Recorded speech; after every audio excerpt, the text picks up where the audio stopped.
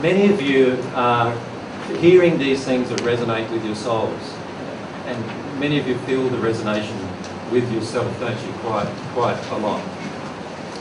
But the key in making it your own is actually now putting it into action, and actually letting the truth not only be absorbed into your mind, but as John said, develop from your mind the action upon these truths, and start basing your life around these truths. And when you start basing your life around the truths, what happens is you start getting proof from the external that these truths are real. And once you start getting this proof, the proof enters your heart or enters your soul. And once that proof enters your soul, now you're in a state of true confidence, or what he called in that message faith, that everything is going to work exactly as you've now experienced it, because you've actually began to experience the truth in your life.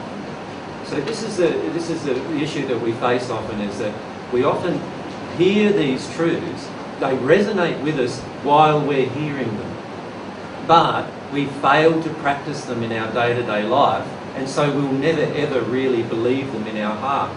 They'll never change our soul unless we actually put them into practice. Does that make sense to everyone? And so you'll find in your day-to-day process, once you put these truths into practice in your life, you'll see your life begin changing. And as your life begins changing, it will be proven to you that it's all real. So that'll then make sense to you, wouldn't it?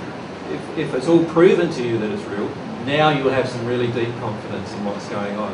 And you'll have some really deep faith, and you'll really feel it quite strongly. Does that make sense to everyone? So that's something that, if you can practice that in your day-to-day life. So, for instance, you remember some time ago we had a discussion called Qualities of Truth. Remember that?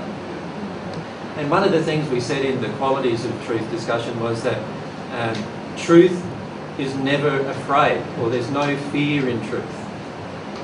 Now what I mean by that is that if we're afraid, then we're already in error. So if you feel your fear in your day-to-day life, the key then is to actually say, all right, I'm feeling some fear, so I'm automatically in error. Now what is the truth that I need to absorb in this situation? You know, and we can ask ourselves, and that can help us connect to the fear that we feel, release that fear, go even deeper into the beliefs that we have that the soul needs to release so that we no longer have that fear. And then the truth will be a part of our heart, not just a part of our head.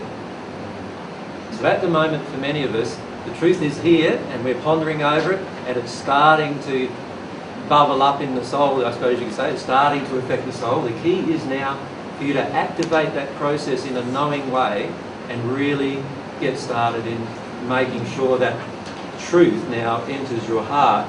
And the way that happens is by you actually putting it into practice in your daily life and seeing whether it's true or not.